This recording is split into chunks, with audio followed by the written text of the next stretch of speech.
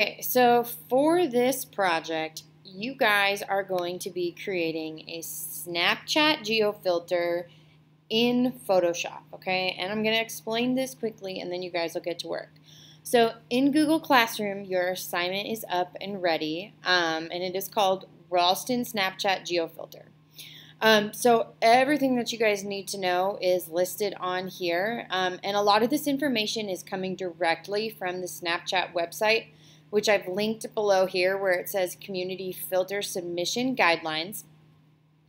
And if you click that, it will take you to this page, and it has pretty much the same information, but you're welcome to go there as well, okay? But quickly, I just want to talk through some of these important things. So you will be creating 3 of these, okay? And to get started, you must have a transparent background when you open this up in Photoshop, and I'll show you how to do that, even though we should know how to do this already, okay? And the size needs to be, the file size needs to be a specific size, which is 1080 pixels by 1920 pixels, okay? So if you want to, this first file here that says Photoshop template, you can just go ahead and download it and then open it up into Photoshop, and that could be already there. But personally, I think it's just easier to open it up yourself. And we'll look at that in a second, but you'll need to type in the 1080 pixels by 1920 pixels and then make sure that your background is transparent. This is just a screenshot that I included in here. I will upload this video to the Google Classroom assignment too, if you want to go back and watch anything. But if you can't remember how to do this or what size you need it, just click on this image, okay? So some of the important things that you need to know. In order for these to be submitted, and I will submit every single one of these to Snapchat, and we have actually had these accepted before in the past, and I'll show you those in just a second. But you are going to be creating an image that somehow ties into Ralston, okay? Now, in order for Snapchat to approve this, all graphics and images must be 100% original. So if you go and you just like toothpaste clip art, if you go in and you find that and you just pull this image into Photoshop, that's not gonna work, okay? You need to create it yourself. So you could certainly be inspired by this image and draw out your own in Photoshop, but if you just drag it into it, it's not going to be even, they can tell that the file is copyrighted and it will not be accepted, okay? So there can also be no logos or trademarks, okay? So the only exception to this is if you were working at a college or a university and they had their logos there. Now, since we are a school, we cannot use the RAM logo, okay? If we did want to use the RAM logo in, like, say, Ralston Middle School or Ralston Public Schools, we would have to purchase the filter for that. And we're not going to be doing that because we're creating a community filter, okay? So you cannot have the RAM logo on there. This is not a Ralston Rams Geo Filter. It is a community filter for Ralston, okay? Now it can have some characteristics of Ralston Rams, and I'll get to that in a little bit. You cannot have any photographs on it. You cannot have any hashtags on it. It will not be accepted. It cannot cover up the entire screen. And you just have to make sure that it's relevant to the location that you guys are going to be using, okay? So I'm going to show you a couple of examples quickly, and then I'm going to show you how you can get started in Photoshop, okay? So these are some examples, and I just pulled these from the internet.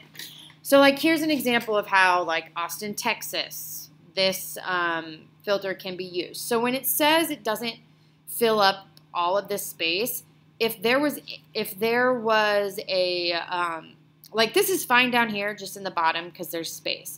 But if you also, like up here where my mouse is, if you put it up here too, that doesn't allow you enough space for the picture. So you don't want to fill up the entire thing. Here's another good one. Bottom generally works better to put the filter, but that doesn't mean that you can't put it up at the top either.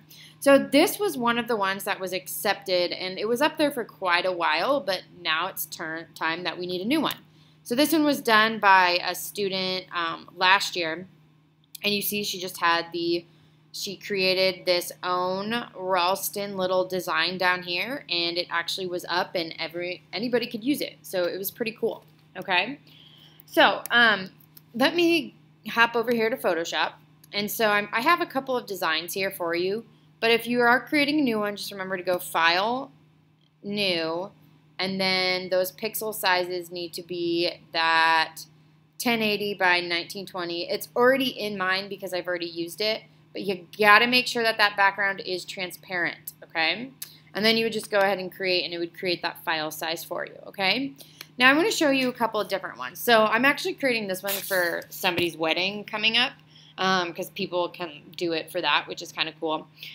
But in here, you can see that you can use different images, okay? And these are images that I created, and you can use different fonts, different sizes. And one of the reasons I like to put a dark background behind it just when I'm testing it out, so that I can see what it's going to look like. So you can see that you can kind of see it here with no background behind it. But then when you, let's say if it would be a darker background, I want to know what that looks like. So you might want to try out using a couple of different colors to see what it would look like. So for instance, if I added in this color background, how is that going to look if it's different, okay? But when you turn these in, you got to make sure that there is no background, so we should be able to see that transparent grid, okay? So let me take you through some past student examples. So this is the one that was created by that student. So you can see that it's very, very simple. She just used the brush tool to go in and do that, to make the dots and such. If you don't, and she downloaded this font, so if you want to download a font, I know that there are a couple of students in the class that know how to upload it. If not, just look it up. It's super easy, okay? Then in here, this is kind of another simple one, and it's always a good idea, like I said, to add a little background to see what it looks like. Oops.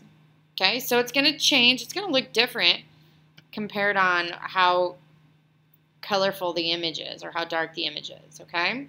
So those are just a couple that to kind of get you going. I know that both of these were using like Rams colors, but they do not have to, guys. Get really creative with it, okay? When it is time to submit this, okay, what you need to do is go File, Save As, just like we normally do, and make sure that you set that as a PNG and press Save, okay? And then you will turn those in. You will be creating 3 different ones, so do a variety of things, colors, designs, logos, and I'll actually, just so we have this, I'll actually create a quick video if any of you guys want to learn how to download your own font and add it in. I'll show you guys how to do that because it's super easy, and I'll add that video in here into Google Classroom. I will also add this video into Google Classroom as well if you want to go back, okay? So now you have time to work, get set up, get going, and let's make some amazing filters so that I can submit them to Snapchat.